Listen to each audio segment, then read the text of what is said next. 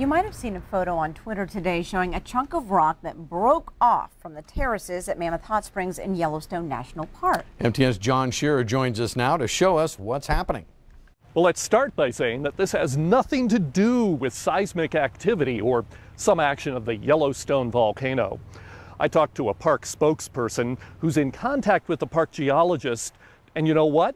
This picture really isn't that unusual at all.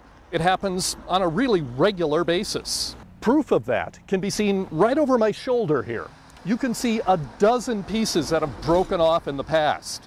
Here's how it happens. The water in the natural hot springs are loaded with minerals. The water deposits those minerals on the edges of these hills, creating the famous Mammoth Terraces.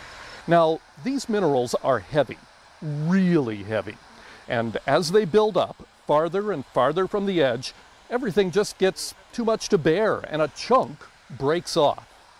Now, this latest break is impressive, but not out of the ordinary. Enjoy it, but don't jump to conclusions about what it means. It's just heavy rock that breaks off from time to time.